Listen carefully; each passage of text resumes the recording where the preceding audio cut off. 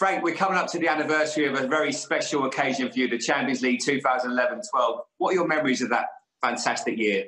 Well, the best night of my footballing life, without a doubt, Jamie, in Munich. It was an incredible night, and I think for many a year we've been trying to win the Champions League. Lost final, lost semi-finals, and it felt like the last chance for the group. Really, we were all getting a bit older, and the year was tough. The year was tough. When you look back now, you struggle to believe the story. You know, didn't do so great in the league, had some big issues. We're struggling against Napoli, looking like we're on the verge of going out, and Barcelona looking like the verge of going out. So there were so many subplots to what became the most beautiful year in Chelsea's history. I want to take you back to Napoli, Frank, because I was working on the TV that game, and it doesn't normally happen. We're in the same hotel as you.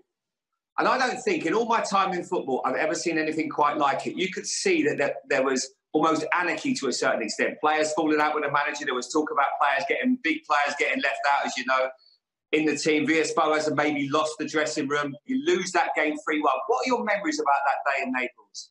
It was tough, Jamie. It was tough. And actually, now doing the job that I do, I understand it would have been tough for the manager as well, because it was a difficult situation. And we had the hotel outside was full. The fans were there all night, you know, putting pressure.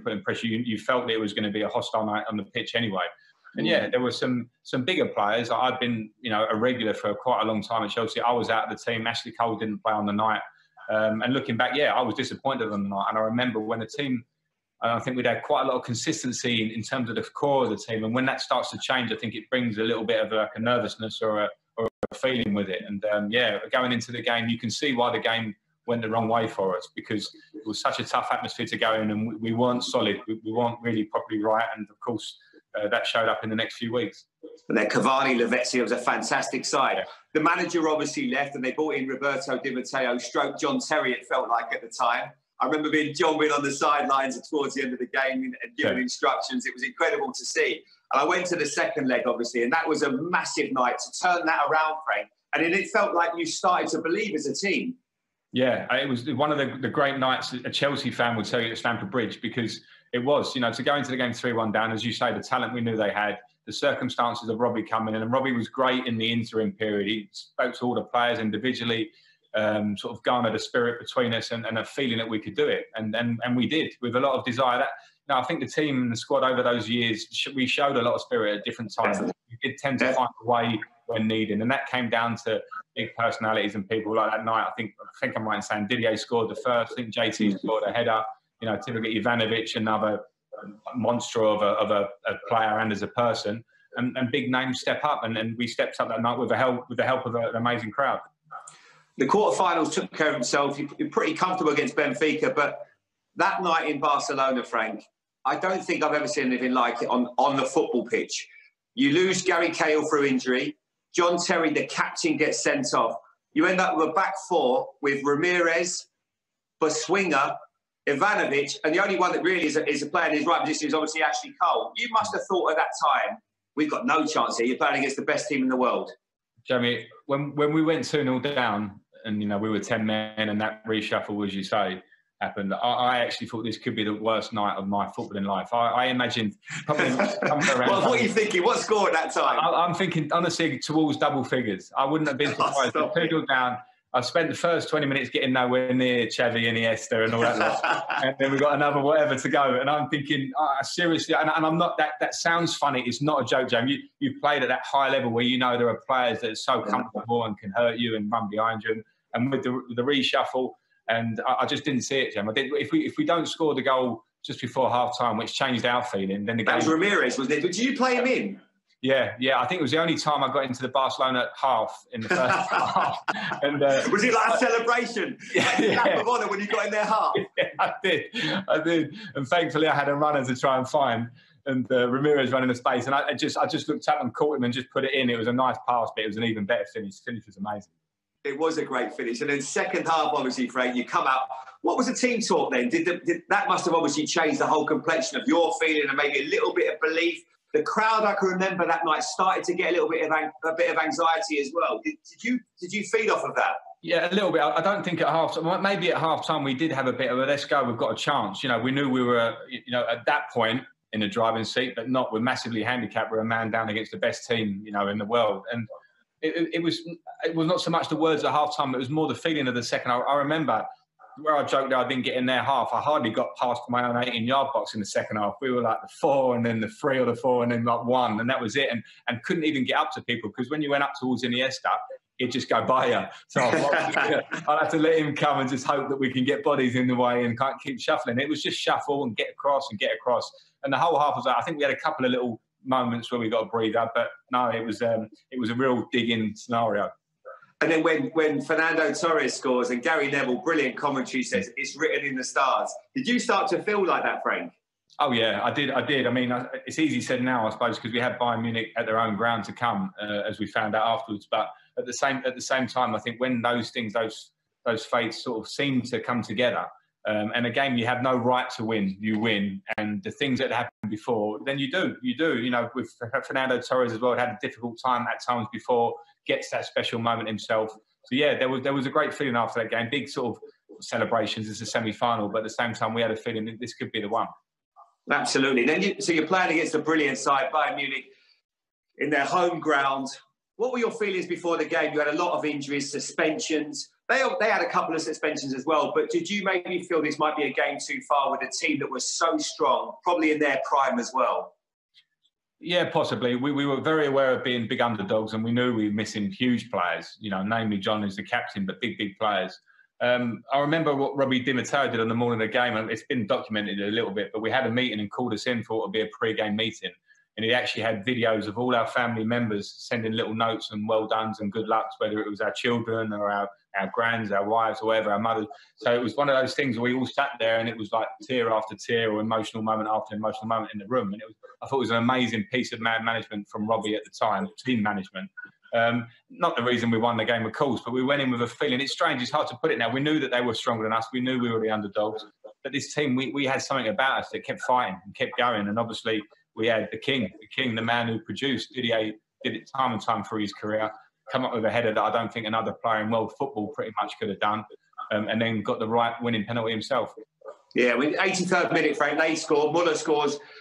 You're thinking then you've been hanging on, maybe a little bit of fatigue. And then when he does score them, so I think Didier he's the king. I mean, in terms of finals, he seemed to just rise to the occasion, and he certainly did that night for you. Yeah, Jim, I remember particularly that run up to the final that Didier became a different person with those big games. In the warm up, it was like he was caged, he was ready to go, and you could see it, and you knew he had the ability to do it, and he was confident in that, and that confidence rubbed off on people around him. And he was completely the man. He did it time and time again. Finals against Arsenal, Liverpool, top teams, big games, and that's why he's a Premier League great. You know, the numbers sometimes.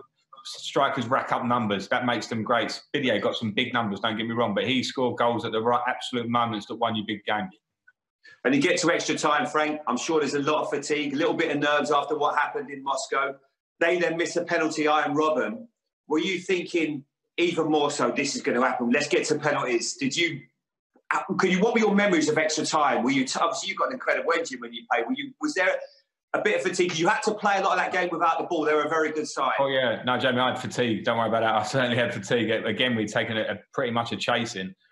Peter Cech was in incredible form. I think the one mentioned the Torres moment and fate. I think the Iron Robben penalty did feel like that. When Peter Cech managed to save that, his mate Robben as well, when he knew him. And when he saved that, I thought, wow, you know what? This seriously could be it. And even though all us Englishmen will have a fear of penalties, for a moment I actually thought, this could be it for us. You know, what's the story here? We've got through 120 minutes against a great team in their own backyard and all their crowd, and now we're standing with an opportunity to take penalties to win this team. So, yeah. And you tuck yours away, Frank. They obviously then have an opportunity to win it. What was it? I know, what a bad one. Were you nervous stepping up? I was really nervous, and Neuer looked huge in the goal. He put his arm out one of those and he's touched each post. You know? No. Michael was like that. It's horrible when he's standing there. Well, where are we going to put this? You know what I mean? But I thought, I don't want to, side to side, he's probably going to get there if he chooses right. So I'm going straight for his face and hope that he moves out of the way. So it was, I was, of course, nervous. A moment like that, it's hard to explain that it's one of the... Yeah, what is it, Frank? Can I ask you that question? Because you've obviously taken penalties in World Cups, everything, and I think you have to have a certain amount of confidence to take it. But when you get to a final like that, how did you feel? Is it like an out-of-body experience, or how do you sort of deal with that pressure from walking from obviously the halfway line to the penalty spot, do you try to slow your breathing down? Is there anything you do? Or do you just got to get in that moment and just think, I've got to score? Just got to do whatever it takes to score? Yeah, I think out-of-body moment is the best way that you described that there, because it's really hard to describe. But I never really felt the crowd at that point, personally. I just felt the pressure of the situation. It does become a little bit about you at that point, because as much as you want to win that game, you don't want to be the man that misses. I think, weirdly, with that one, because Juan Mata had missed the first penalty for us early, kind of took the pressure off us a little bit. I know it was kind of hanging in the balance then, because what if one more of you misses? It kind of changed the feeling of it. And then obviously when they miss, all of a sudden you go, well, this could be the moment. But individually, it's a really hard one to describe, Jim. I've done it. I've had success. I've had failures. It's something in retirement I certainly don't miss. I'll put it that way. Oh, I can imagine. And then obviously the king steps up and gets that winning penalty, and then it feels like chaos ensues after that, Frank. Yeah, it did. It was chaos, because it was a build-up, Jamie, as well. You know, so many years trying and to go, and the Chelsea fans down the end, and the spirit that we had within the group, but the fact that we'd almost been written off. You know, it all came together. It was the biggest party ever. Days of partying. But what about? I want to talk to you. Obviously, I think you took a lot of. I know you've had a few jokes with him recently about this as well. Oh, he was brilliant. He was fantastic, Frank. He put the kit on for us, and we didn't even ask him. Next thing, he's come out full kit. And I think that's the best way to handle it. You've got to laugh. Listen, laugh about it. I look like an idiot getting the FA Cup final trophy once with a tie that looks like I'm a schoolboy. I would rather have had the kit on if I had my time again. And I think you two look great together. And it's like one of those things. I didn't even think about it at the time, Frank. It didn't bother me at all. No, I agree. And if there's one man at this football club at that time who deserves that moment of going with all fault for, because John was the one fighting all along the way, and when we had the home leg against Barcelona, sticking his body on the line when we managed to win 1-0 and probably should have lost 3 or 4-1, him and Gary Cahill were immense. John's the one trying to do it for years and years before, came through the academy and loved the club. So absolutely no, it's the modern day of social media. People want to jump on anything. Man, who's been trying to win that Champions League and captain and you know, main man of the club as such in his role. He can wear what he wants. He can go up and pick that cup up in whatever he wants, and fully deserved. And especially after the heartache of what happened in Moscow for him, you know, he more than deserved that finish. So for you two to be there, you know, the heart and soul of that football club, getting that trophy in your hands, Frank, how did it finally feel? Oh, it was incredible. The walk up the stairs, I saw the owner there, the man who's changed the face of this club. None of this is here where I'm sitting now without him, and to see his face. I tried to lift the cup, but everyone was jumping across me. If I could go back again, I would get everyone out of the way. JT, come in, me and you do it. I know, but Platini was trying to get involved probably, when he loved it. he was going to lift it up himself at one stage, I thought. So it was one of those, if I could go back, I'd change the lift slightly and get a bit more centre screen. I think it get shoved out of the way.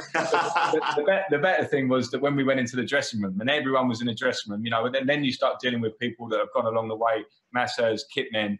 The owner comes in, people around him, you know, the beers are out already on the side. Didier's got the cup, doing a bit of a speech and messing around. Really, really special moments. The celebrations were on the picture about an hour with a fan, and in the dressing room when you know the hard work that goes into those moments. That hard work started years ago on a training pitch somewhere, you know. Yeah, fantastic. Great memories, Frank. What about when you got back to London and you could celebrate down the King's Road? Yeah, I mean, I don't know how many, hundreds of thousands of people. Again, when you realise that you've won something that you've been striving for, and then you see the support of the fans coming, hanging out the windows, singing on top of the bus. The most special moments, Jamie, the most special moments when you do things like that, it makes every little bit of graft that you do in the middle worth it. And Chelsea are the fans, every football club. You know, when big clubs like that win, you see everyone come, and that's what you do it for. I mean, you've won it all at that football club, Frank, but is that the moment you look back on with most pride? Yeah, without a doubt, Jamie. I love the league wins, and particularly probably the first one. When you get your first one, that special feeling. But I think the Champions League becomes such a thing for us. To be the best team in the world, I think you win the Champions League, I think you're the best team in the world. And to feel like that for a minute or whatever, however long that period lasts, is great for yourself, for the team, for the club as a whole, for the fans to be able to say that. So without a doubt, that's the one. Brilliant, mate. Well, listen, it's so nice talking to you about all your memories. No doubt, on the anniversary, you'll probably have a nice glass of red to celebrate. Maybe even get all the boys together for a Zoom call. That might be a good idea. Maybe, that's a good chat. That's a good chat. I'll get JT on that one. JT, full kit. Yeah. Frank, great to talk to you, mate. Stay well, and fingers crossed we'll be seeing you soon. Same to you. Cheers, Jamie. Thanks, mate. Thanks, mate.